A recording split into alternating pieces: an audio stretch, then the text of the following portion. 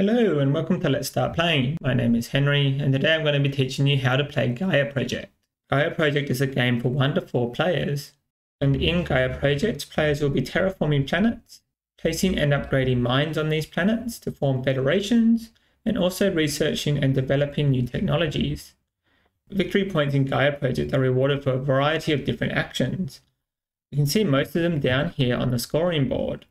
These different scoring tiles will score in each of the 6 rounds of Gaia Project, starting with this one and ending with this one. After a round completes, so after round 1 completes, this tile will be returned to the box and scoring will be continued on this tile here. How you score these tiles, if you mouse over them, it will tell you the scoring criteria. This one will give you 2 points every time you build a mine during the round that it's active. This one will give you 2 points for each terraforming step you take. This one will give you 5 points when you build an academy or planetary institute during this round. This one gives you 2 points every time you advance in a research area, 4 points for each time you upgrade a trading station, and 4 points when you build a mine on a Gaia project, which are the green planet. You also have end of game objectives tracked along this board down the bottom here, and there are 2 of these for every game of Gaia project. These are randomly picked, as well as these objectives around here. And players will be rewarded points based on if they were 1st, 2nd, or 3rd in the ranking of achieving each of these objectives. And the scoring criteria for this game is bonus reward is the player who colonizes the most space sector tiles. Space sector tiles are these individual space sector grids here. So at the moment, yellow has 3 space sector tiles and red has 2. If you come back down here, we can see that's tracked along this board here. Yellow has 3. And red has 2. It's also a 3rd one here. This one has 6. That's due to this number down here. And this only applies in a 2-player game. A neutral player will come out and occupy one of the spots. So if you finish behind this target, you'll score in the lower bracket. So if that one's 1st, yellow would now get 12 points and red will get 6 points. This one is rewarded to the player who builds the most satellites and space stations. Space stations are a particular factions bonus, but what satellites are, when you form a federation, you need to link them together using satellites. This will make more sense later. There are some rewards for leftover resources, converted 3 to 1, and also players get 4 points for every technology 3 or higher that they research. So when scoring the research tiles, if we come up here, if I'm on area 5, I would get 12 points. 4 for this rank, 4 for this rank, and 4 for this rank. At the end of the game, I might have 2 of these columns at 5 and 1 at 3. So I'd get 12, 24, plus 4, 28 points at the end of the game for my different researchers. So before getting into the actions, I want to talk about the different resources and different boards in Gaia Project. Gaia Project has 5 different resources, as you can see here. Coins and ore are used to building various different buildings, and you can see the cost of each of the buildings listed on the left hand side of each of the building rows. This one will cost 2 coins and 1 ore, and this one will cost 6 coins and 4 ore. You can see how many resources you start with up here. 15 coins, 4 ore, 3 research, and 2 QICs. We will do an income before starting the first round, so these amounts will go up prior to starting the actions phase. Ore is also used for terraforming planets, and the amount of ore it costs to terraform a planet is based on your terraforming research tree over here. At the moment, it will cost you 3 ore for each terraforming step, and you can find it out by mousing over this track here, and you can track your terraforming steps for each planet type down here.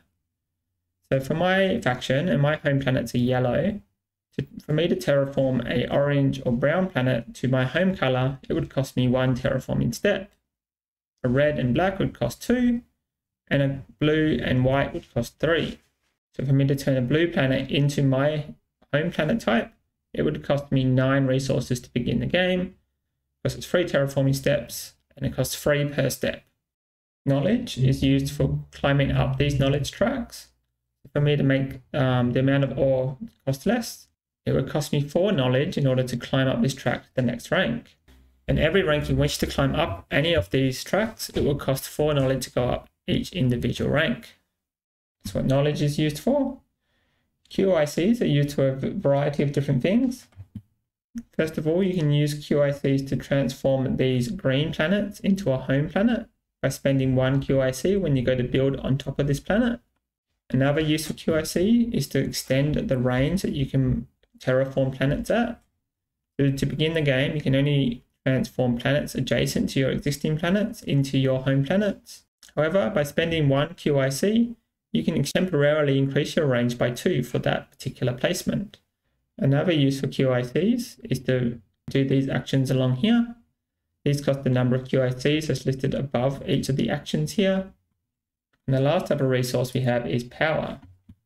And each player will start with a various amount of power tokens out on these free spaces out here on their player board. And whenever you gain power, you get to move your power around this board, eventually pushing it into location number 3.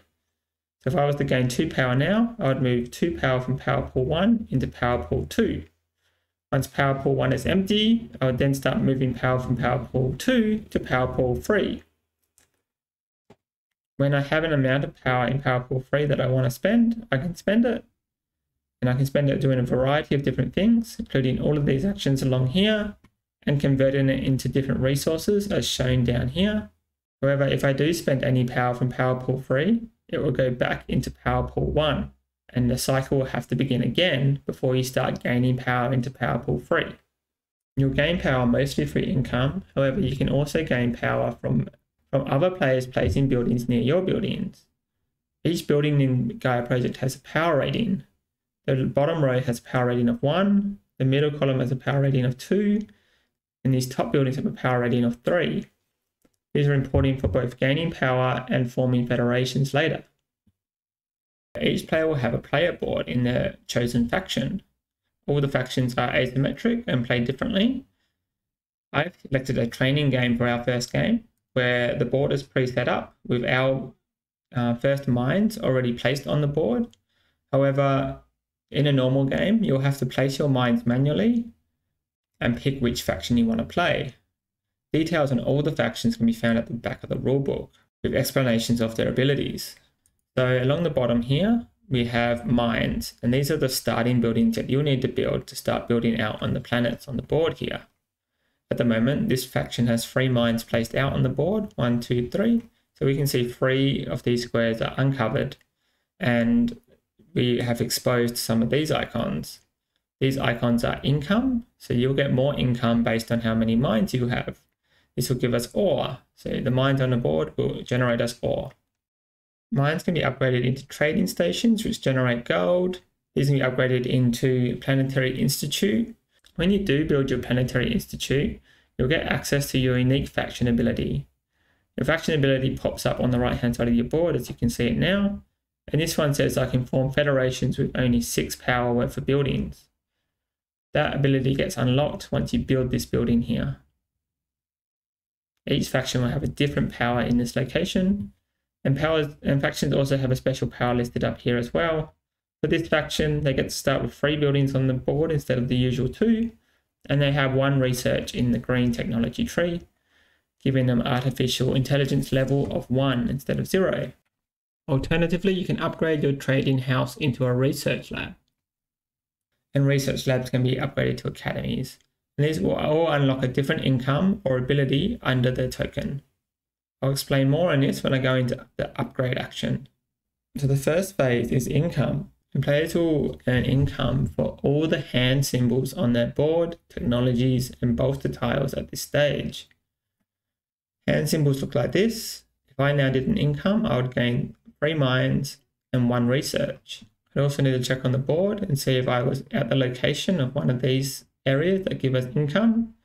The red player gets bonus income because they have 2 coins and 1 power gain from being on this technology here. We also gain income from these bolster tiles, which you'll need to pick going into the first round, but these are also picked when you go to pass at the end of every single round. Each player will gain 1 bolster tile. The second phase is the Gaia phase, and this is where planets that have Gaia formers on them will transform into Gaia planets. This will make more sense later when I explain this technology track. And in this time as well, Any power that's been moved to here to gigaform planets will move back into power pool 1. This happens after income. The next phase is action phase, where players will perform actions until they decide to pass. And this is where the majority of the game will take place. And then we have a cleanup phase where we will uncover any actions used during the previous round and remove the current scoring tile, moving on to the next round of the game. With all that said and done, let's get into a standard round of Gaia Project and how it looks like to play out all the actions. At the beginning of the first round, each player will need to pick a booster tile from the ones available. The number of booster tiles will be equal to the number of players plus 3, so 5 in a 2-player game. And these booster tiles will add an extra amount of income for you, as you can see along the bottom here with this little hand symbol, and also some special abilities. Let's quickly go through these abilities. What this booster tile says is when you pass, you gain 2 victory points for each trading station you have out on the board. That's out built on these planets out here. This one works the same but with research stations, and this one works the same but with mines. Over here, we've got a booster tile that gives us an action. So this is another action that we can do on our turn. And this one will give us 1 free terraforming step when we go to terraform and build a mine on a planet, avoiding the cost of terraforming that planet. These actions can be done once per round. And this one will let me build a mine or start a Gaia project on a planet that is 3 more spaces away than my basic range. This again is a one-time use for the round, and you'd cover up this action once you've used it. The first round, I'm going to pick this one. So now I want to show you the actions that you can take during the action phase. We've just completed the income phase, in which I gained 2 coins, 3 ore, and 1 research. Now I want to go through all of these actions that you can perform. First one is to build a mine. And to build a mine, you need to pick a new planet to build that mine on. The planet can't contain an opponent, and it has to be within your range. Our current range is 1, because this is where our research is. Let's look at building a mine now. When I click on build a mine, you'll see that in the dark blue, this is all of the areas that I can build at my current range. In the dark green around those, that is the areas that I can build if I spend 1 QIC to boost my range by 2. In the highlighted green, this is where I can reach planets if I spend 2 QICs to boost my range by 4, being 1, 2, 3, 4, 5, because you always add your base range. If I wanted to build a mine on this brown planet, I'd select it, and it would tell me the cost in order to place a mine there. The cost comes from the cost of building a mine, which is 2 coins and 1 ore, plus the cost to terraform that type of planet. This being a brown planet only cost me 1 terraforming step, and each terraforming step at the moment costs me 3. You can also build mines on these green planets, and it will show you that it will cost you QIC. This shows me the cost of building a mine, the cost of 1 for extending my range out to this planet, and another 1 to terraform the green planet into my color of yellow. Spending both of my QICs in order to terraform this planet into my color and place a mine on it. And also perform this action by using this booster tile that I gained here. If I was to select this, it would give me the same screen. And because this reduces the cost by 1 terraforming step, I can terraform on this planet by just paying the building cost. Let's now look at upgrading a structure. To upgrade a structure, you need to select one of your structures on the board in order to upgrade. Once you select it, it will tell you what you can upgrade it to along here. At the moment, changing this mine into a trading station would cost me 3 coins and 2 ore. If I look here, the cost is variable for trading stations. This is the only building that is variable, and sometimes it will cost 3 coins and 2 ore, and sometimes it will cost 6 coins and 2 ore. The cost goes down if you're within 2 spaces of an opponent. And because I'm within 2 spaces of this red building, the cost is reduced to 3 coins and 2 ore. If, however, I try to upgrade this station, because it's not within 2 spaces of this red mine here, it costs me 6 coins and 2 ore. So there is an advantage for being close to your opponents. Another thing you need to think about when you upgrade a building or build a mine, you'll give your nearby opponents power. You'll give them power equal to the most powerful building within 2 spaces. In this case, if I was to upgrade this to a trading station, I would give my red opponent 1 power because they have a red building and this is the most powerful building within 2 spaces of my yellow building. Let's go ahead and complete this action and you'll see that the red player will gain 1 power from here over to here. And you can see that power was gained. Players will gain more power if they have bigger buildings adjacent to you. So if they had a trading station within 2 spaces, they would gain 2 power. This extra power does come at a cost, however. If you ever gain more than 1 power, you have to spend victory points equal to 1 less than the amount of power you just gained. So if you gain 2 power in a turn, you will have to lose 1 victory point. And each player starts with 10 victory points, giving them some to lose even at the beginning of the game. If you're unable to lose the victory points, you're unable to gain that power. Let's see this in action when I upgrade this red building to a trading station. I'm just upgrading it now. And you'll see I'll get asked if I want to spend 1 of my victory points to charge 2 power. If I accept this, we can see 2 power go from power pool 1 into power pool 2 over here. A short summary of your power pools is spread out along here. So this is the total number of power you have in power pool 2. There's one other thing you need to think about when you're upgrading a structure. If you upgrade your trading station into a research lab or upgrade into an academy, you'll gain a tech tile. Let's show you how this works. I'm going to upgrade this to a research lab and you can see a faint outline of a tech tile in the background underneath all of these buildings. As you can see, after creating this research station, I now have to select one of these tech tiles to gain. Let's have a look at some of the tech tiles that you can gain. So what this tech tile would do is increase your income, giving you 1 additional ore and charge 1 power between every single round. Next one across will give us an immediate bonus of giving us 1 ore and 1 QIC. Next one gives us 7 victory points immediately. Next one increases our income of gold by 4. This one increases the power value of my planetary institutes and academies to become 4. This one gives us an action, and this action we can use to charge 4 power. This one, we immediately count up the number of different planet types that we've colonized and gain 1 research for each different type. You can track how many different types you've colonized on down here. At the moment, yellow's only colonized on yellow. However, they'll have their little mine symbol placed on the other colonies if they had colonized those types of planets, and red's only colonized on red. You can also count the middle Gaia Project and the Lost Planet, which I'll explain later.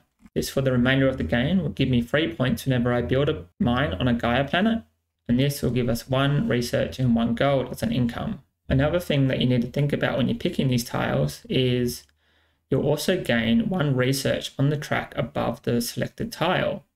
So selecting this tile will take me up 1 space on this track. The exception are these bottom 3 technologies, which let you pick any track to go up on after selecting the tech. Let's say, however, I wanted this 4 gold. I would select this tile, gain the technology, and my research will go up 1 on that track. Another important thing about upgrading buildings is whenever you upgrade a building, the building that you've just researched from goes back onto your board, meaning that this trading station goes back and covers up that income. Managing your income is really important in Gaia Project to ensure you have enough ore and gold to keep building buildings in the following round. Let's look at the research action. The research action is how you can spend your research in order to go up on these various tracks. To do that, you simply click research and then pick the track you wish to go up on. To go up on any of these tracks will cost us 4 research points. Let's get a closer look at each of these tracks and what you gain from going up in the research of these tracks. The terraforming we've already explained. However, at rank 1, we get access to 2 ore immediately. That's the same at rank 4. And if you get to rank 5, and only 1 player can get to rank 5 of each of these tracks, you'll get a special reward. With the terraforming one, you'll immediately get to claim a Federation tokens, and Federation tokens look like this. You need Federation tokens in order to get to rank 5 on any of these tracks. You can see there's a little small symbol on the side here, and you need to flip your Federation token over to the grey side in order to go up to the 5th level. The same goes for these advanced technologies, and you can only get these advanced technologies if you're at level 4 or 5 on the track. However, if I went to this rank, I'd get this Federation token and I'd get 7 points and 6 coins as printed on the token. You also gain these federation tokens by forming a federation, which I'll show you soon. On the navigation track, we unlock QICs at ranks 1 and 3 and increase our range at ranks 2 and 4. At 5, we also increase our range by 1 up to 4, and we also get to place the Lost Planet token out on any empty space on the board. The Lost Planet token counts as a new planet type and also counts as you having one mine in that area, allowing you to build from that area in all the usual ways. The Artificial Intelligent level track lets you gain QICs, and you'll gain increasing amount of QICs based on the rank that you get. The Gaia Project technology lets you place gigaformers out on the board and turn purple planets into green planets, which then you can colonize without having to terraform them. The number of gigaformers you have access to increases with the rank. Here you have access to 1 gigaformer, and it costs 6 power in order to place it out, which I'll show you soon. Here you get access to 2 gigaformers, and each of them cost 4 power to put out. And here you get access to 3 gigaformers, each of them costing 3 power to put out. Your gigaformers line up along here when they're available. As you can see, I've got 1 already available as I've researched this technology. Unlocking the last rank of this track will let you gain victory points equal to the number of green planets you've colonized plus 4 points immediately. Here on the economy track, you unlock additional income, and you unlock additional income equal to the number of income printed on the rank that you get to. At the top here, instead of gaining an income, you immediately gain resources and lose all the previous income.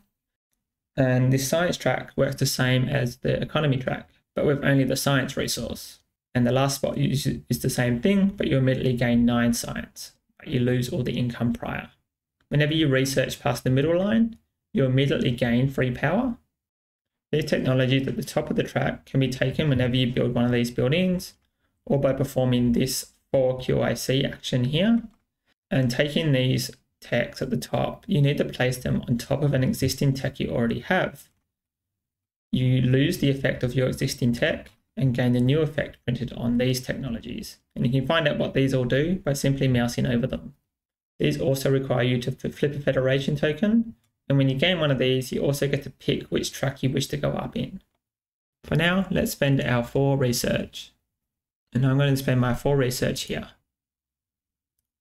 Before I get into start a Gaia project and form a federation, the final 2 actions, I'm going to talk about converting resources.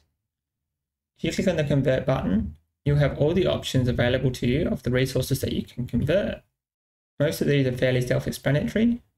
Power needs to be pulled from pool number 3. So I can't transform 4 power into 1 QIC because I only have 2 power in pool 3 at the moment. Same with this one and this one. 1 power to 1 coin. I'll spend 1 power from pool 3, move it to 1 and gain 1 coin. 1 ore to 1 additional power token out on this board, going into pool number 1 whenever you gain power tokens. I can also convert my QICs into ore and research into coins. The most important thing about this board though, however, is this one here. How that works is I will sacrifice 1 power in pool 2, removing it from the game, and push another power in pool 2 into pool 3, like so. Now I have access to 3 power in pool 3, allowing me to do this action. Let's now look at ways that you can spend your power in pool 3. Once you have an amount of power, you'll be able to start using these actions along here. The cost of using these actions is listed above, so I need to spend 3 power from pool number 3 and put them into pool number 1 to use this action. Let's talk about each of these actions now. This one gave me 2 power into pool 1, 2 additional pips to go around in the circle. This one will let me gain 1 free terraforming step used in the same way as this action down here. This one gives me 2 research tokens immediately. This one gives me 7 coins immediately. This one's been used by my opponent, but this one I could spend 4 power to gain 2 ore immediately. But you can see this is blocked out for me. So each of these actions can only be used once per round. And as soon as someone uses it, it's blocked for all other players until the end of that round. This action lets me terraform with 2 free additional steps. So I could build on a red or black planet for free. And this one lets me spend 7 power to immediately gain free research. I may right now want to gain some additional coins. So I can select this action and hit confirm, spending 4 of my power in pool 3 and moving it into pool 1 and blocking that action. Now let's talk about starting a Gaia project. To start a Gaia project, you need to select this action. Next, we need to select a purple planet within our range. We've got one down here. If we had QICs, we could also use that to bolster our range here. And because I'm at rank 1, I need to spend 6 of my power and move it into the Gaia area in order to transform this planet, which will show me this interface here, telling me to move 6 power. At the moment, that is all of my power. So I need to move all of this and hit confirm, moving all of that power into this green area. And when it's in this green area, it cannot be spent in any way, and it doesn't benefit from income if you gain any power between rounds. The last and final action is to form a federation. In the form a federation, you need to select this button, select which federation token you wish to gain, and there are a limited number of these as indicated by this time symbol. You'll gain a number of victory points equal to the victory point amount and the resources depicted on each of these tokens. Once you've selected which one you want, you hit confirm, and only these green tokens can be used to reach rank 5 or gain an advanced technology.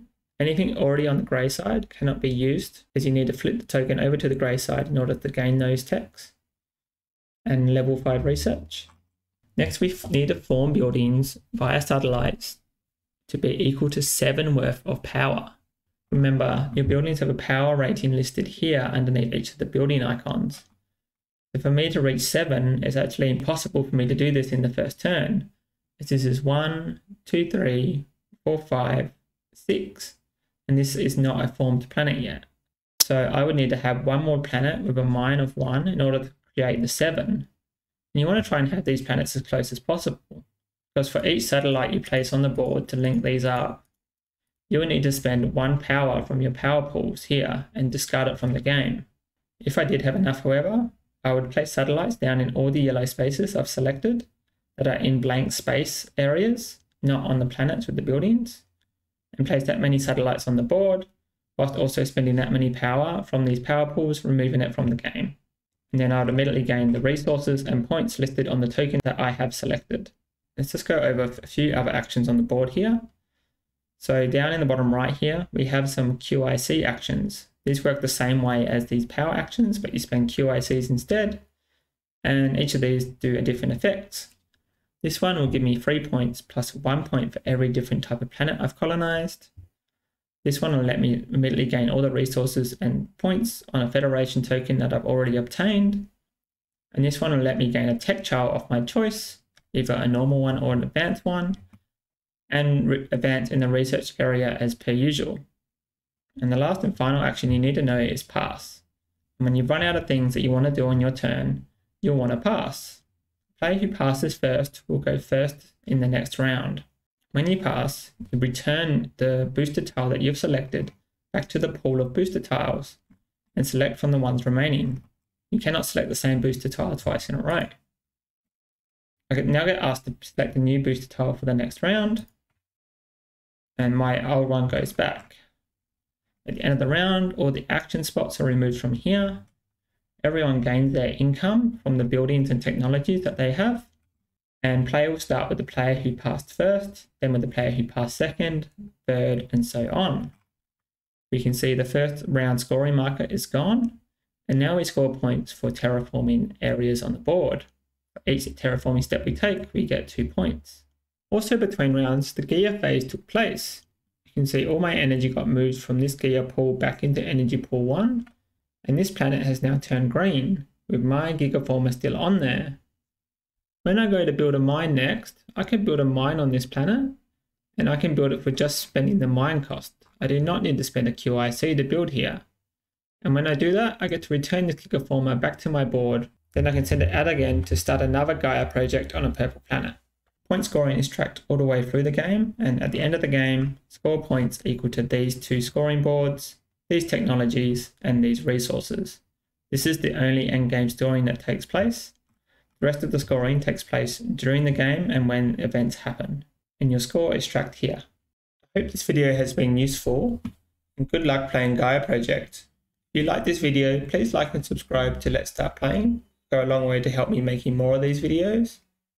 And thanks for watching.